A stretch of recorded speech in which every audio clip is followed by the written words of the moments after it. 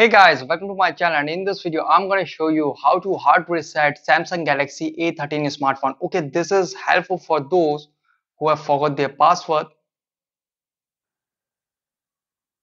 Okay, to do hard reset, first connect it to your PC or laptop with the help of cable. Okay, you can see connected.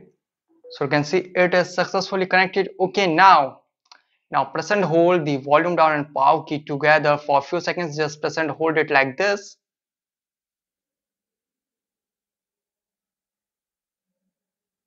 Okay, now release. Now press and hold the volume up and power key together like this and release.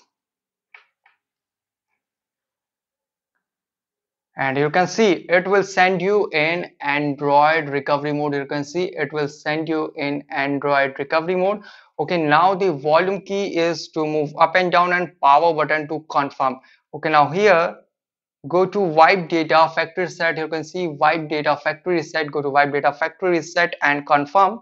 And you can see wipe all user data. This cannot be undone. All data on this device will be erased. If your SD card is encrypted, all data stored on your SD card will also be lost. Okay, so now go to factory data reset and confirm. So you can see wiping data, formatting data. So guys, you can see data wipe complete. Okay, now reboot system now. And guys, after hard reset it might take some time to boot up the device. So guys, this is the method to hard reset Samsung Galaxy A13 smartphone easily. Guys, thanks for watching. If you have any query related to this video, let me know in comment section below. Please like, share, subscribe and click on bell icon for the latest updates.